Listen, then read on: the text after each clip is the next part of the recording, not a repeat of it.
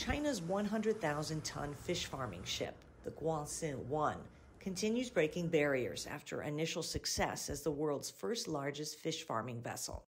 The boat is 250 meters long, 45 meters wide, and has a total of 15 breeding tanks that are equivalent to 36 standard swimming pools.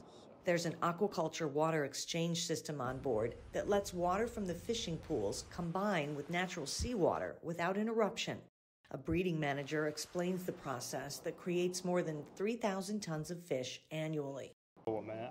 We raise fish fries in onshore breeding bases and then bring them to the ship, where the fish will be fed automatically with our independently developed pellet feed. The fish are sold when they grow to about half a kilogram. Depending on the seasons and water temperatures, the vessel will cruise in the Yellow Sea, the East China Sea, and the South China Sea. The Guangxin 2 and 3 of the same model are due for delivery in March next year.